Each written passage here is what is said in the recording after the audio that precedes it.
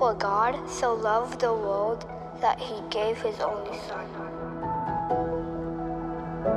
that whoever believes in him should not perish but have eternal life.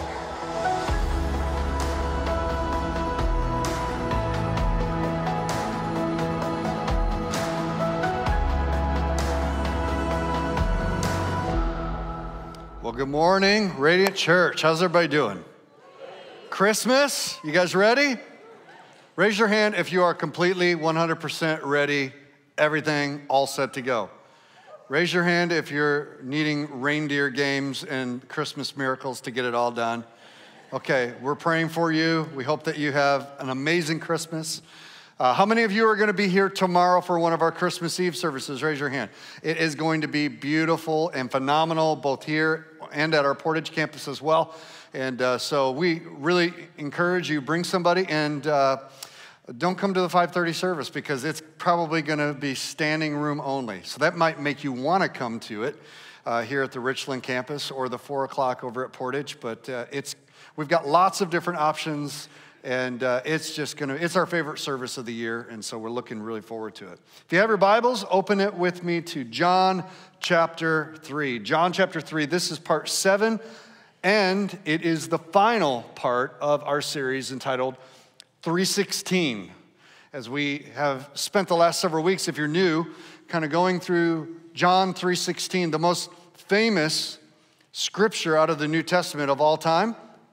And we've been taking it almost word for word, at least phrase by phrase, idea for idea, for the last several weeks, because there's so much in this verse to mine out that will strengthen us and build us up. And there's so much that we miss if we just kind of give it a cursory read. If we just kind of read it on the surface and kind of skim over it, we're going to miss everything about the gospel. The entirety of the gospel is encapsulated in this one verse. And so every week, we've started by saying this verse together, out loud, together. So we're going to put it up on the screens. Let's all say it together one last time. Ready? Begin. For God so loved the world that he gave his only Son, that whoever believes in him should not perish, but have eternal life. Hopefully you've got it memorized by now. And the last portion of that verse says this. It says, if we believe, should not perish, but have eternal life. And so the title of the message this weekend is, shall not perish. Because that's what Jesus came. That's the gift of Jesus. Jesus came as the Savior of the world to give us eternal life so that we should not perish or will not perish. The word perish is very interesting. It doesn't just mean kind of fade away. It means to be destroyed. It means to be overwhelmed and to die. And when the Bible's talking about perishing, it's talking about spiritual death. The gift of Christmas, the gift of Jesus, was given so that you and I would not perish in our sins, but that we could experience eternal life. And that's why Jesus came. Jesus came as the Savior of the world. And the greatest gift that was given was the gift of eternal life. It's important that we understand what the gift is really all about. Because if we get the idea or we misunderstand what the gift is all about, then we won't understand what Christmas is about, and we definitely won't understand what the cross and what the resurrection of Jesus are all about. How many of you have ever gotten a gift from somebody that totally just blew your mind? You didn't see it coming. You went to an office party, the spending limit was $25, and somebody bought you an iPod. How many have ever experienced one of those moments? Or just had somebody that you love just give you a gift that just kind of blew your mind? Anybody gotten one of those type of gifts? You know, like when you were a kid, maybe you got like a Nintendo 64. You know, that was kind of my era. I don't know what they are now, PS4s or whatever. But you didn't see it coming. And then you open it, and it's like, ooh, it's a little Red Ranger BB gun, you know? It's what you didn't know you were going to be getting that because you've been told your whole life you'll shoot your eye out. You know, one of those things. So you got one of those gifts. How many of you on the opposite side of the spectrum have ever gotten a gift that when you opened it, you're just like, oh, great. Anybody ever gotten one of those? Brute cologne from Walgreens. You're just like, oh, wonderful. I'll never wear this. It's wonderful. Thank you. It's exactly the opposite of what I like. Thank you. Or have you ever gotten a gift that the person forgot you gave them the year before and they re-gifted it back to you the next year? Anybody got one of those gifts? See, gifts say a lot about value. Gifts say a lot about value when we, what does a gift card say to somebody? It's kind of like, hey, forgot to buy you something. Merry Christmas. Now, maybe not. Maybe it's a really great gift card. And I'm not a hater of gift cards because sometimes you just don't know what somebody wants. And so you just kind of know the store or whatever. But, sometimes you can receive a gift that's just kind of like, okay, I'm not high on your priority list. Other times you get a gift that just blows your mind and it just expresses amazing love. What does Christmas express to us? It expresses the value that the Father had for us. God so loved the world that he gave, and he didn't just give any gift, he gave his son. He gave his son the perfect atoning sacrifice, Jesus, the Lamb of God that takes away the sins of the world. God who stepped into history, took on humanity, died for our sins to change our eternity, our eternal destination. I mean, amazing love. If you've ever had a moment in your life where you didn't feel like you had any worth, if you ever wondered where you stood in God's eyes, all you have to do is look at Christmas. All you have to do is remember child in a manger. It was not just any child, it was God. Now, listen, being human is a pretty good gig if you can get it. It's better than all the other options, being a human, being a man, being a woman. But when you're God and you become a man, what a step down that is. There better be a good reason to humble yourself that low, to lower yourself to being an infant, a child, to a teenage mother and a stepfather in Middle East, in a place where nobody sees you, where nobody celebrates you. You're a king, you no longer have a throne, all you have is a manger. You don't have subjects bowing down before you, you have animals bowing down before you. And shepherds come to behold this sight. That's what Christmas is. That's the length that God went to demonstrate to you his great love. And the gift that he gave was not just his son. It is the reason why his son came. And the reason why Jesus came was so that you and I could receive eternal life. What does that mean? It means Jesus came as the Savior of the world. 1 John chapter 4, verse 14 says, "This we have seen, this we testify to, that the Father sent the Son into the world to be the Savior of the world." Savior, unto you this day is born a Savior. Jesus is a Savior. Well, what does a Savior do? A Savior brings and gives salvation. It changes our destinies.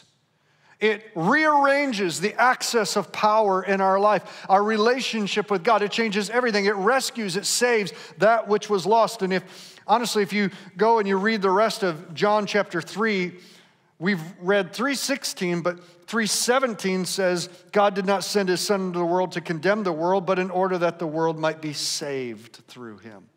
Jesus came to save us. So the gift is not just Jesus, but it was the reason why Jesus came, which was to save us in order to give us eternal life.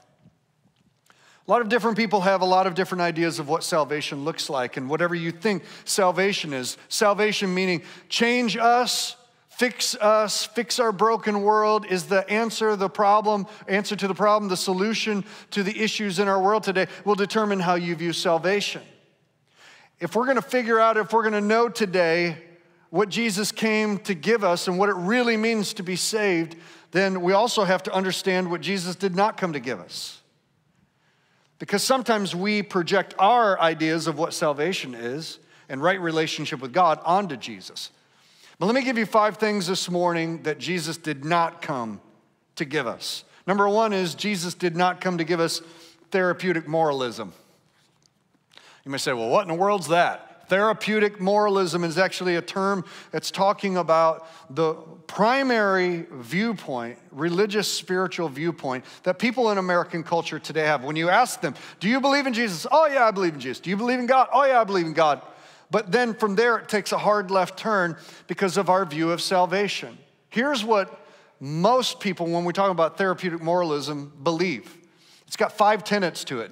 And as I describe it to you, you might think to yourself, I know some people that think like this. When they think about Jesus, they think about God, they think about salvation, this is what they think. It might be, you might even think like this. But here's the 5 things. They start off pretty good. Number 1 is therapeutic moralism says that God exists and he created and ordered the world and watches over human life on earth. Okay, check. We can check the box. That's pretty good, right? Okay, there's a God who created everything, he ordered everything, and he watches over it. But it begins to go downhill from there. Number 2, therapeutic moralism believes that God wants people to be good and nice and fair to each other as taught in the Bible and by all other world religions. Okay, well, that's not bad because we want to be kind to one another. That's pretty good. Fair, we're all for justice.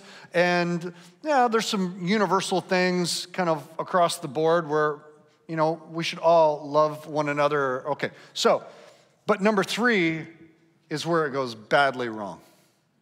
Because the 3rd tenet of therapeutic moralism, which is the predominant American culture of spirituality, says this: the central goal of life is to be happy and to feel good about yourself. The goal of life is to be happy and feel good about yourself. Don't shout me down. Okay.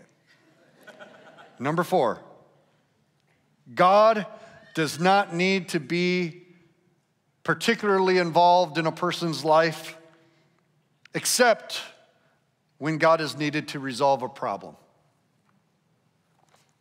See where this is going? And then lastly, number 5 is all good people go to heaven when they die. That's therapeutic moralism. It says there's a God, he created everything, he ordered everything, he wants us to be nice, wants us to be good people. What he really wants us to focus on is just doing whatever makes us happy, and if we have issues, call him, and if we're good, when we die, we go to heaven. This is a predominant view of how people view God, Jesus, the Bible, spirituality, their own life, and the need of salvation. They think, oh, Jesus came at Christmas, he was God's gift, and he came to just kind of give us a connection with God, but now we take it from there. Jesus did not come to give us therapeutic moralism. Number 2, you ready for it? Second thing Jesus did not come to give us is behavior modification. Behavior modification, change. Jesus did not come to just be a moral example of how to live better. He did not come to motivate us and demonstrate, hey, you can change your behavior. He didn't come for that. Behavior modification is a failed theory. How do I know? Because I still eat chips and salsa after 8 p.m. Even though I have resolved over and over and over, I'm not gonna do that anymore. I wake up in the morning, I eat oatmeal, I'm like, good, healthy, all right. Lunch, have a nice salad, some protein there, avoid all the carbs, I'm doing really good. Have a piece of string cheese at 5 o'clock in the afternoon, cup of coffee, I'm like, good. 8 p.m., those chips and salsa are calling me. I'm not gonna eat chips and salsa. And all day long, I think to myself, I'm not gonna eat chips and salsa. I'm not gonna eat chips and salsa. I am not gonna eat chips and salsa. At 8:02 p.m., I am in the cabinet going, just one more night with the frogs. Just one more night, Lord, with the chips. And I'm eating them and feeling guilty. Anybody ever done that? And then because you feel guilty, you eat more. And then because you've already crossed the line, you bust the queso out. Now it's gone to a whole nother level of depravity.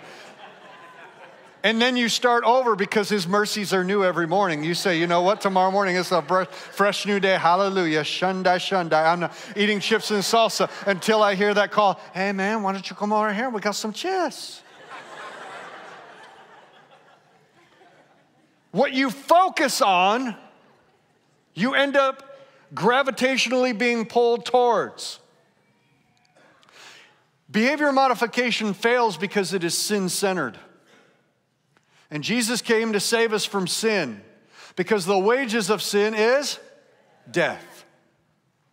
So when we focus on sin, we live sin-centered lives. Whatever you focus on, whatever your sin of choice is, if you focus on it to change it, you actually get pulled closer to it. I'm not going to smoke. I'm not going to smoke. I'm not going to smoke. I'm not going to smoke. I'm not going to smoke. I'm not going to smoke. I'm not going to smoke. Man, cigarettes really sound good. A little nicotine, that warm feeling, exhale. I've never smoked a day in my life, but my dad always did, and it was like an art form to him. I'm not going to do it. It's terrible for me. I'm terrible. When you think about it, guess what you're going to end up doing? I'm not going to text him. I'm not going to text him. I'm not going to text him. He's bad for me. I'm not going to text him. I'm not going to text him. I'm not going to text him. 12:30 a.m. in the morning, you're just like, hey, just thinking about you. What are you doing? Stop it. You can't. Why? Because your hang up is you got the wrong focus. Jesus didn't come to give us a better example and say, here's how you live a good life and stop doing the bad things, start doing the right things. No, Jesus knows that the only answer is not having a sin focus, it's having a Savior focus. It's having your eyes on Jesus, the author and the finisher of your faith. Third thing Jesus did not come to give us is he did not come to give us self-help motivation. You can do it. Come on, you've got what it takes on the inside of you. Just dig down a little bit harder. Listen, that is fortune cookie theology, and that is not Jesus. You don't have what it takes on the inside of you to save yourself, to make yourself better. If you did, there was no need for Christmas. There was no need for Jesus, the Savior. If you can save yourself, if you can fix yourself, if you can be a better version of yourself, if it's just a matter of motivation, God could have sent a courier. He could have sent an angel who's like, you're a champion, come on. Pull yourself up by your bootstraps. But we needed more than self-help motivation. We needed a rescuer, a Savior to deliver us out of our slavery and out of our sin. Number 4, Jesus did not come to give us capitalistic materialism. Contrary to what you may hear on television, Jesus is not your 7 keys to financial success and prosperity. That's not why Jesus came. Jesus did not come so that you could get rich, so that you could live the American dream, so that you could have more things, so that you could have a spiritual add-on accessory to your already good life. That is not why Jesus came. He did not come to give us that. Now, he's not mad if you have material wealth. He's just mad when material wealth has you. Because that's slavery, that's the very thing that Jesus came to set us free from. And the 5th thing that Jesus did not come to give us is he did not come to give us political militarism. What do I mean by that? Well, you know, there are a lot of people who think that the answer to the world's problems is revolution. You look at different revolutions, national revolutions that have taken place, whether it's the Bolshevik revolution, in Russia, or whether it was some of the revolutions in Central American nations, or whether it was even a movement of people in Jesus' day called the Zealots, who thought when the Messiah comes, it's going to spark a military uprising, and we're going to establish the kingdom now, and we're going to defeat Rome, and that's why they were asking Jesus, when are we going to get the kingdom? Are we going into Jerusalem? Because some of them had this idea that it was going to be by natural means. Listen, Jesus didn't come to produce a military uprising or a political movement. Jesus came to save us. What did he come to save us from? He came to save us from our sin. Because the problem that we have is we don't have we have political problems, but our main problems are not political problems. Our main problems are not motivation problems. Our main problems are not behavior problems. Our main problems are not morality problems. You want to know what our real problem is? From which all those things branch off? Is we have a massive sin problem. Oh, I can't believe you used that word. Sin. I'm going to use it 20 times. Sin, sin, sin, sin, sin, sin, sin, sin, sin. Because sin is a destructive force that is eating away like cancer at our souls and our culture and our relationships and our nations. And sin is not just the fruit that's growing on the branches that we see. Sin is actually the disease that's deep inside, embedded into our soul, that causes us to perish. The wages of sin, Romans chapter 6 says, is death. But the gift of God through Jesus Christ is eternal life. Sin. Sin is a violation of God's will. Sin is a violation of God's order. Sin is missing the mark. Sin is coming short. All have fallen short of the glory of God. And guess what? We all sin. We all have pet sins, but we all sin. If you've never sinned, would you raise your hand, please? Don't want to make it the first time by raising your hand, so. We've all sinned. We've all missed God's mark.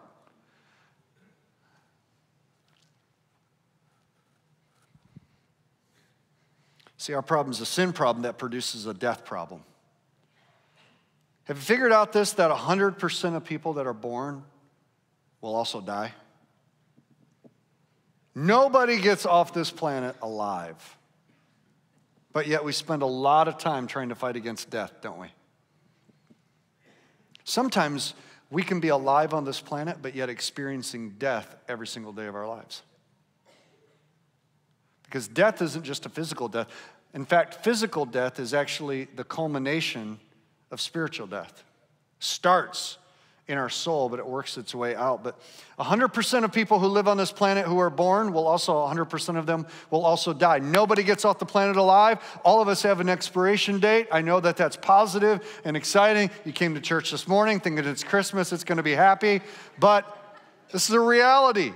And we spend millions and billions of dollars trying to fight against dying.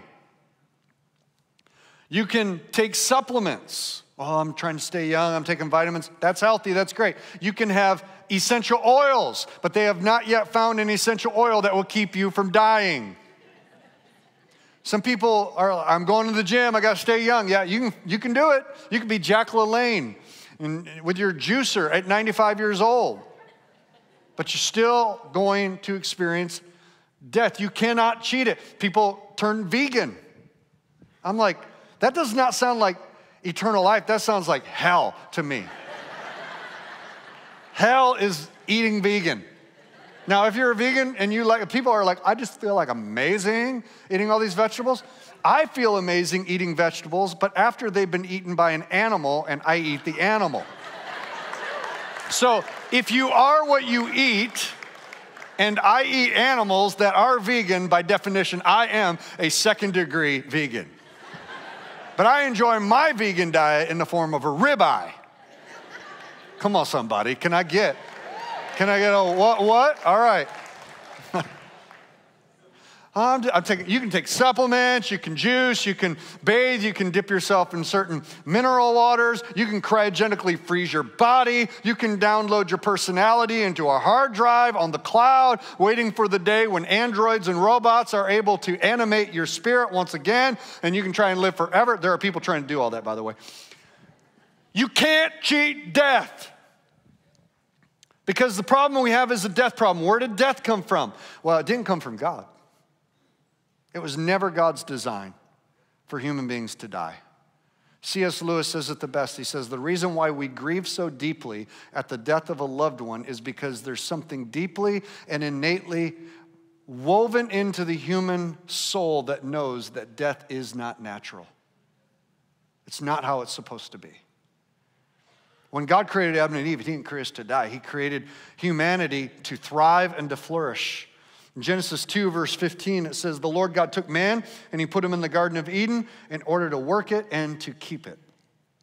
And the Lord God commanded the man, saying, you may surely eat of every tree of the garden, but of the tree of the knowledge of good and evil you shall not eat, for the day in which you eat of it you shall surely die. So God created mankind perfect. I want you to think about what it would be like to walk with God daily.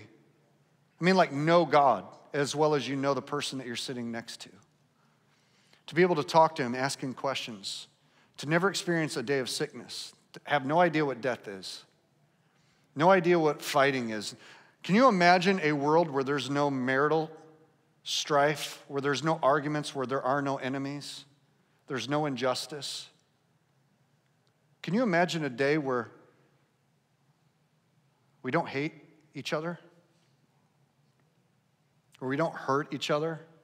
Where we don't wake up and experience shame or guilt ever? Because we don't know any of that.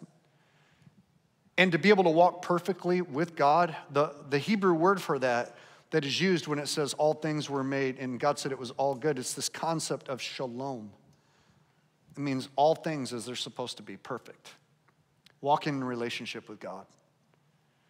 And in the middle of the garden, he puts Adam and Eve. He says, it's all yours. You can have it all. Have it all. Every day I'm going to come with you. I'm going to come and relate to you. I'm going to talk with you. You take care of it all. Oh, by the way, that tree over there, that's the only one I don't want you to eat.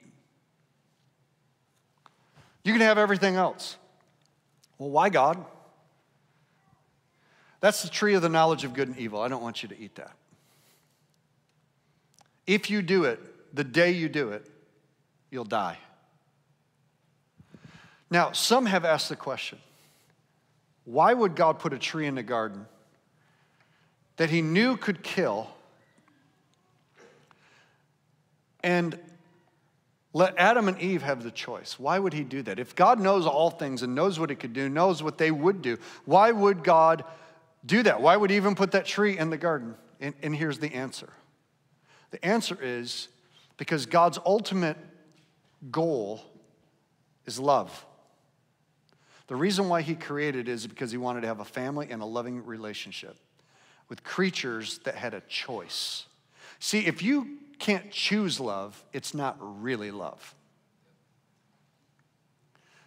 Love is only expressed when you give it and it's reciprocated by choice. And God created Adam and Eve with free will, but unless free will has an option, then it's not really free will. If God put them in a perfect garden and there was absolutely no way that they could ever choose another path, that's not really love, that's automation. But the fact that standing in the center of the garden was a representation of God's word and God's ways and God's will. And every time they looked at it and said, I want that, but I want God more, and they reject it, they were expressing love and obedience to God. God said, if we do it, we'll die. And I don't want to displease God. But when the tempter comes in and he says to them, no, that's not it. God's actually cheating you. He's holding out on you. He knows that if you eat of it, your eyes will be open and you'll just be like him and you won't need him anymore. You can be independent to make your own choices about what's good and evil, the knowledge of good and evil. He knows you won't need him anymore. You can make your own determinations about what's good and what's evil. And it says they looked at it, they wanted it, it looked good, and they ate it. And immediately when they did it, says that their eyes were opened and they realized, not that they were just like God. How many know they already were like God? They were created in Genesis 1 verse 26 in the image and the likeness of God already. No, what they realized is that they had just separated themselves from life. Eternal life. As long as they were in relationship with the Father and obeying the Father, they would live forever. They would never experience death. But as soon as they violated God's word and God's truth, he warned them, the wages of sin, of transgressing God's word, is death. And that's experience. What is death? Death is separation from life. Adam did it, and it spun humanity from that point on into slavery to sin, because the thing that we thought we had control of now controls us. And sin always produces more sin, which produces death and separation from God. The other day we watched as a staff at our Christmas party my favorite movie of all time, which is The Return of the King. You guys ever seen Lord of the Rings? The Return of the King is my favorite all-time movie. Gladiator is a close second. But in The Return of the King, it talks about the transformation that took place in a hobbit named Sméagol, who becomes Gollum because of a ring. So they're fishing, his buddy's in the boat, catches it, goes, dives down in there, finds this ring, and you guys know the Most of you know the story. It's one of the rings. The ring in the Lord of the Rings represents the power of sin. And he brings it, and then Smeagol wants the ring. He's like, give me the ring. And he kills his buddy, and he takes the ring because he wants the precious.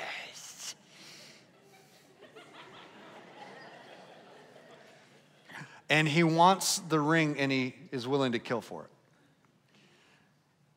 Once he gains what he thinks is worth everything, over the course of time, it actually begins to deform him and destroy him from the inside out.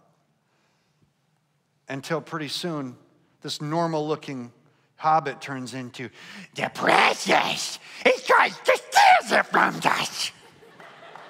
Give me the precious. Come with me, hobbits. Come with me. And he turns into this creature. Sorry. Sorry you had to see that. He turns into this creature who's not in control of the ring. The ring now controls him and shapes him and is destroying him from the inside out. It's like this radioactive bomb that he has set off in his soul that has so diabolically destroyed what he was supposed to be that he can never recover. That's what sin does to us. We think we have control of it. I know what God says, but I want this. And we all have our pet sins. And listen, it's not just about your behavior. You're chosen. We all have sins of choice. But the sins of choice are just the fruit growing on the branches. The real issue is not the fruit. The real issue is the roots. Because you can pick all the fruit off, that's behavior modification. You still have death in your roots. It's because we're holding on to this, saying, I want this. I want the decision-making of good and evil. We're still saying to God, God, I'm in control. And what now has become not a possession has possessed us. We become slaves to it. And we hold on to it, and we lose our minds over sin, thinking we can control it. And it actually destroys us from the inside out. You want to know what Jesus came to save us from? He came to save us from ourselves. He came to save us from ourselves and the sin that so easily besets us. And he came to save us from hell itself. So people have a hard time. They say, well, how could a loving God send anyone to hell? Listen, nobody goes to hell because God sends them there. Everyone who ends up in hell goes to hell. They perish because they reject eternal life. Because they reject the gift that is Jesus, who is the Savior of the world, who came to save us from our sins. In the Christmas story in Matthew chapter 1, verse 21, when the angel Gabriel appears to Joseph and is verifying Mary's story that indeed she is pregnant with the Savior, the child of God, here's the words. It says, she will bear a son, and you shall call his name Jesus, for he will save his people from their sins. He comes to save us from our sins that destroy us from the inside out and eventually cause us to perish. And when we die in our sins as enemies of God, there's only one place that we would ever want to be. Why would we ever want to choose God on the other side of death if we won't choose him on this side? Jesus comes to rescue us. Jesus comes to save us. Paul writes in Ephesians 2, verse 1, he says, and you were dead in your trespasses. You once walked according to the ways of this world, following the course of this world, the prince of the power of the air, the spirit that is now at work in the sons of disobedience. That's us. Verse 4, but God, being rich in mercy because of his great love with which he's loved us, even when we were dead in our trespasses, he's made us alive together with Christ. I love that phrase, but God, because you can put anything you want to in front of it. You can say, I've messed up royally, but God. I have lived for myself, so deluded, but God. I have failed him over and over and over again, but God. Because whatever you can put in front of you and say, God could save me, but I've done this. He says, yeah, but God, who's rich in mercy, gave his son so that whoever believes should not perish, but have everlasting life. Let me conclude with this. Like I mentioned, we have a sin problem that leads to a death problem. We all have our pet sins. Here's number one question I'm asked when it comes to the issue of sin. Pastor Lee, is there a sin that cannot be forgiven?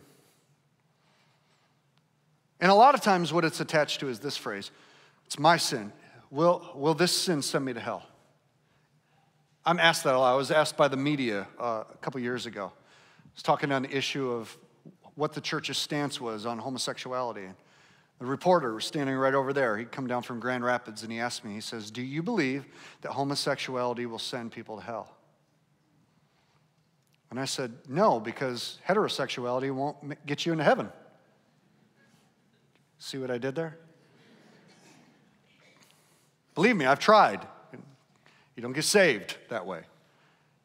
I said, it's not particular sins themselves that send us to hell, but it's the radioactive effect of sin in general that ultimately lead us to perishing and destruction. But there is, and this is what I told them, there is one sin that will send you straight to hell, that will separate you from God for eternity no matter what. And if you want to know what it is, you have to come back next week. No, I'll tell you, here's what it is. The sin that cannot be forgiven, that will send you to an eternity separated from God, is self-righteousness. It's self-righteousness. God can forgive. God will forgive any sin. I don't care what it is. There's one sin that will cause you to perish every single time. Self-righteousness. Here's why. It's because self-righteousness believes that we can be our own saviors and I can continue to be my own Lord and Master. You see, standing at the base of the tree of the knowledge of good and evil, just like Adam, here's what we say. I don't need you to tell me what's right and wrong, God. I'll figure it out. I'm good. I don't need a savior. I'm good.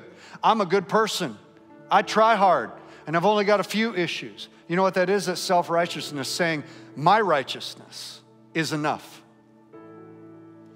If we reject the gift of God's righteousness found in Jesus Christ, if we reject that so that we can hold on to our righteousness, it will lead us into an eternity of destruction.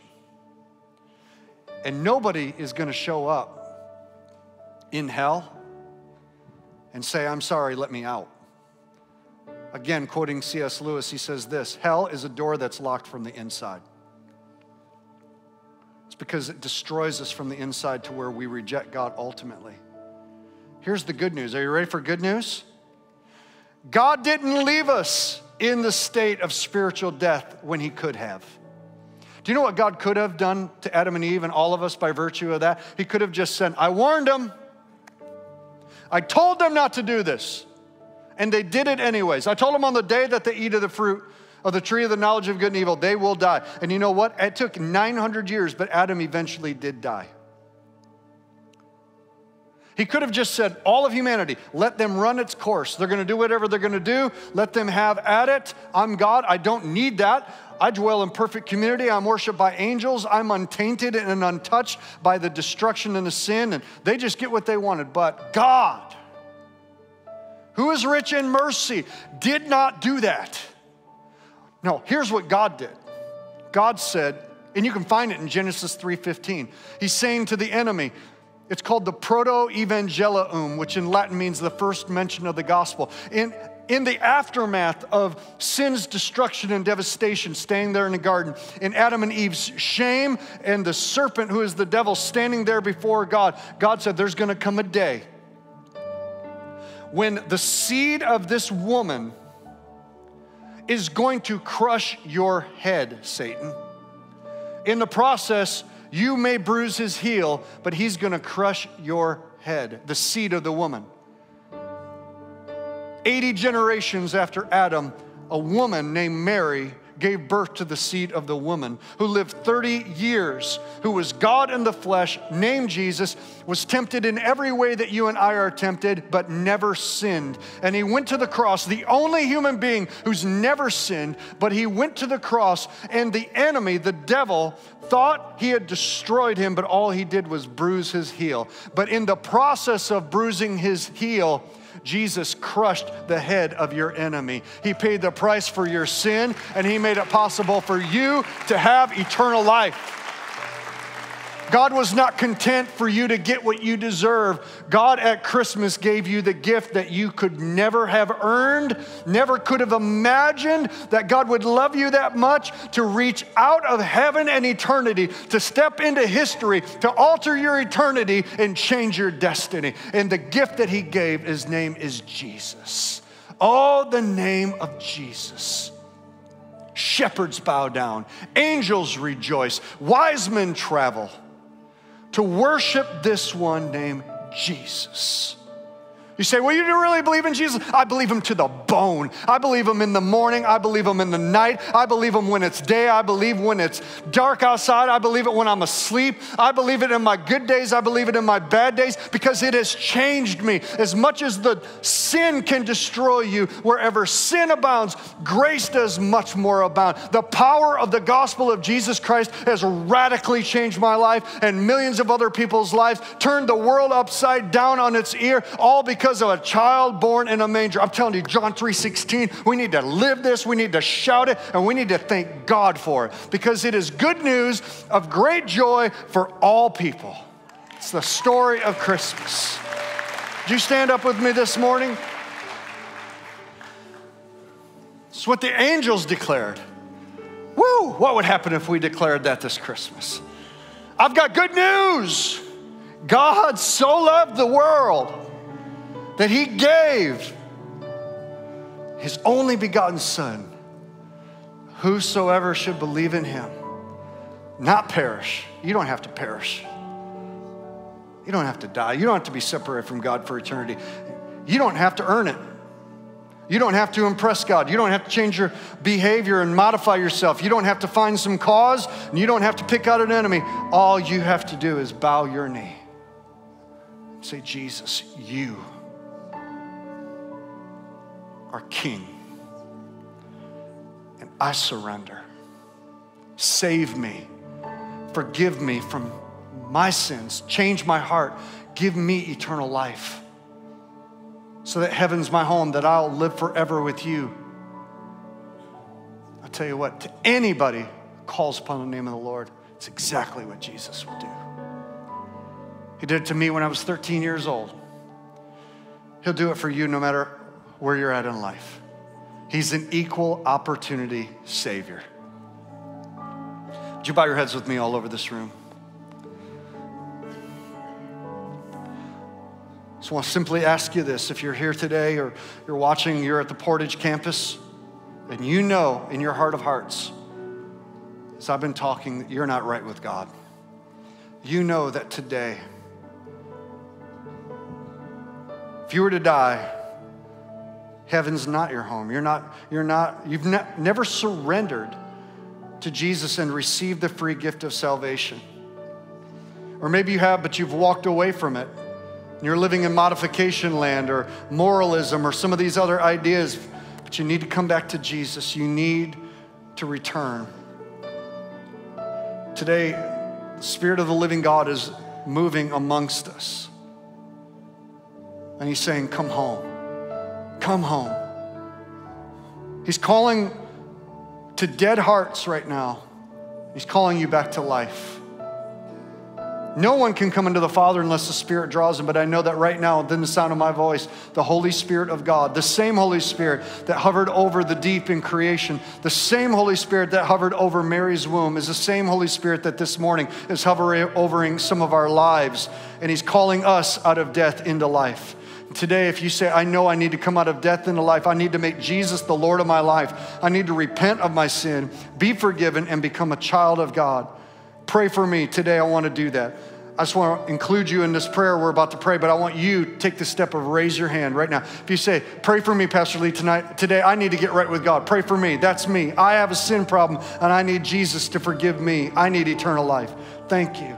Thank you, young man. I see your hand. Who else? Come on. In this room, wherever you're at, you raise your hand. I see that hand. Yes, sir, I see your hand. Come on. Come out of your death. Come out of death into life. I see that hand. Who else is there in this room? Exchange your sin for his righteousness. One more second if you've not raised it right now. Sir, whoever you are, I know that there's a gentleman, you're in your 40s, and right now you are resisting. Do not resist the voice of the Holy Spirit. Today he's calling you to repentance with the kindness of God. If that is you and you have not raised your hand, sir, wherever you're at, I want you to raise your hand right now. Come alive in Jesus. Thank you, sir. In the name of Jesus. There's a woman at Portage. She's watching right now. You're a single mom and you've made some decisions in your life and you don't think God can forgive you. Today, Jesus is calling you.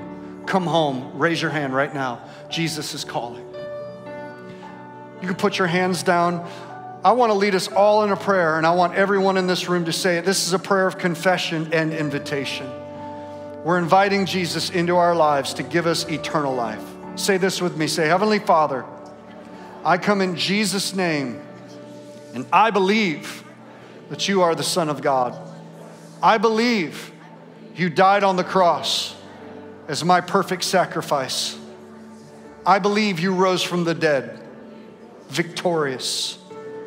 And I believe that you so loved me that you came for me. Jesus, come into my heart. Forgive me of my sins. Give me eternal life. I turn away from my sin. I turn my back on the world. And from this day forward, I surrender. Thank you for loving me, saving me, and rescuing me. I will spend eternity with you because I am yours and you are mine. In Jesus' name, amen and amen.